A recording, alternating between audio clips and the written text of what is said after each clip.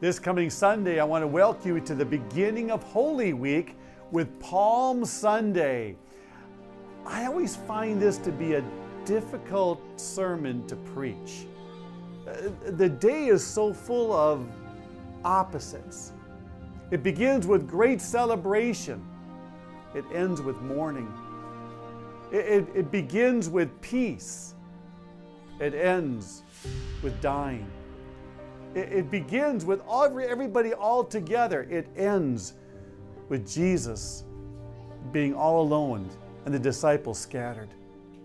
It's called Passion Sunday, in which we remember both the coming into Jerusalem of Jesus and all the celebration, but it leads us to the cross. So how do you preach on that Sunday? There is a word I'm going to focus on Sunday, Hosanna. It's a Hebrew word that really is a collection of two words. The first part, hos, means to save and to deliver us. Salvation is here.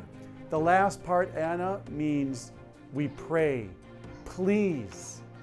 And so the word means save us now, we pray, please. It's celebration. It's also born out of suffering.